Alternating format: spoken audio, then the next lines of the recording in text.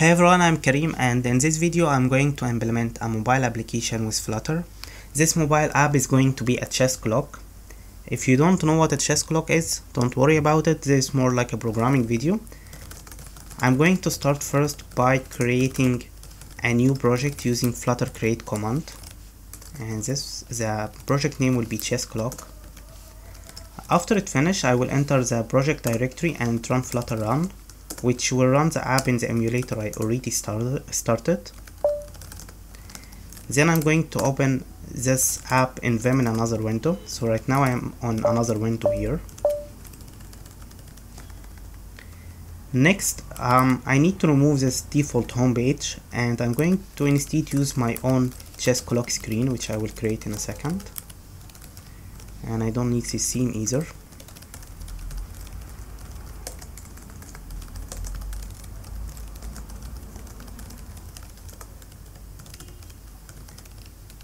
So this screen is going to be stateless widget as far as I know right now. And because it's a screen, it should return a scaffold widget. So the content of this widget should be 2 timers. So a bit of background about the chess clocks. This application you put between 2 chess players, and whenever a chess player makes a move, he will click on his side of the timer to stop his timer and start the other player timer. So in here I'm going to use a column widget. And we should render here 2 chess clock timers, so I will put it in another widget. I'm going to call it chess clock timer. And let's create this widget. So I'm going to create it in the chess clock screen folder because it's very unlikely it will be used anywhere else.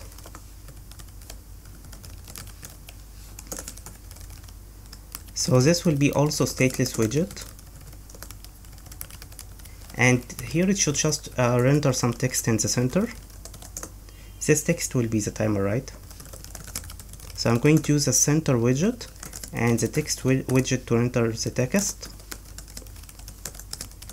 Also, I'm going to make the font size a bit bigger so we can see it.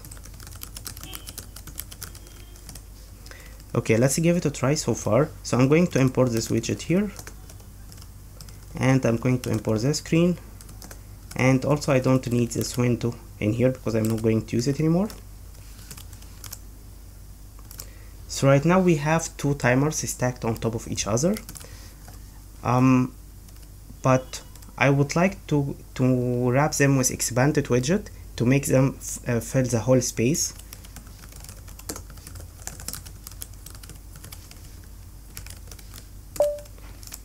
So you can see right now it looks much better. Next, what I need is that the top clock should be rotated 180 degrees so that from the other player perspective it will be correct. So there is another widget in Flutter called rotated box, and it has a property quarter turns, and if we give it the value of 2, this will rotate the children by 180 degrees. Let's give it a try. So this is what we want, but only for the top widget. So I'm going to pass here a Boolean is reversed,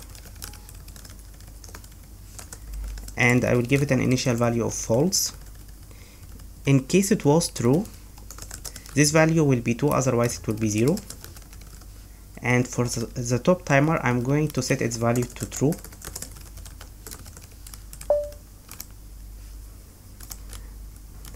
Next, what I want is to have a different background color for this widget based on whether the timer is ticking or time is up. So I'm going to find the color of this widget here, and I'm going to get it from a private method that I will create right now. And I will also expect 2 booleans to be passed to this widget. Is time up and is ticking. And by default they will be false.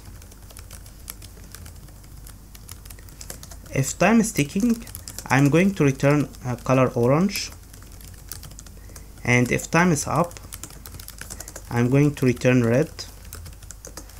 Otherwise I will just return gray, or actually I will return black with alpha 30. I think this will look much better.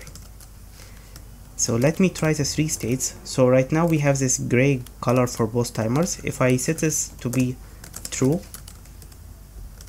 so we should see red color, and is taking is true. Perfect. Also, what I want to do here is remove this hard-coded timer and pass it from outside. But instead of passing text, I'm going to pass an instance of the duration class.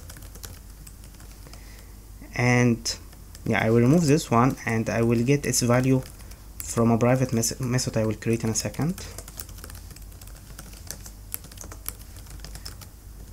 So this method should convert this available time instance to a string, to minutes and seconds only.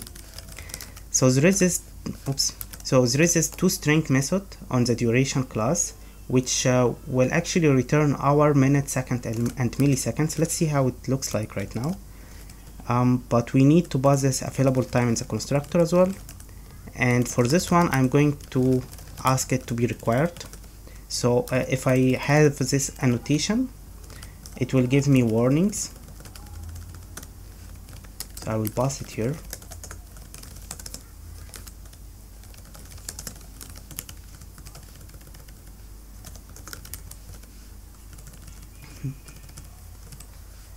So let's see how it looks like so far.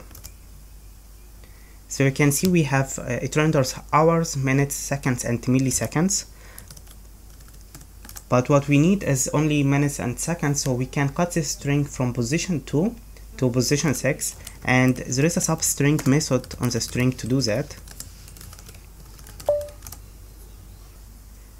So this is all I need from this chess clock timer widget. Next, what I'm gonna do is implement the chess clock timer functionality using test-driven development. So hopefully it will be interesting.